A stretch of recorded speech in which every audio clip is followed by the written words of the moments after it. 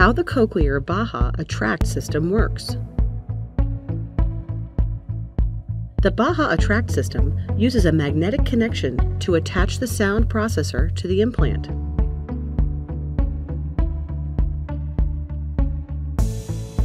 The sound processor picks up sound vibrations from the environment. The sound processor passes the sound vibrations to the attached external magnet that attracts to the internal magnet.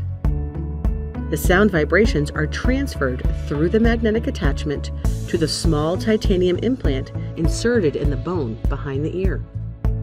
The sound vibrations are then sent directly through the bone to the inner ear, or cochlea, where they are converted into electrical impulses by tiny hair cells inside the cochlea.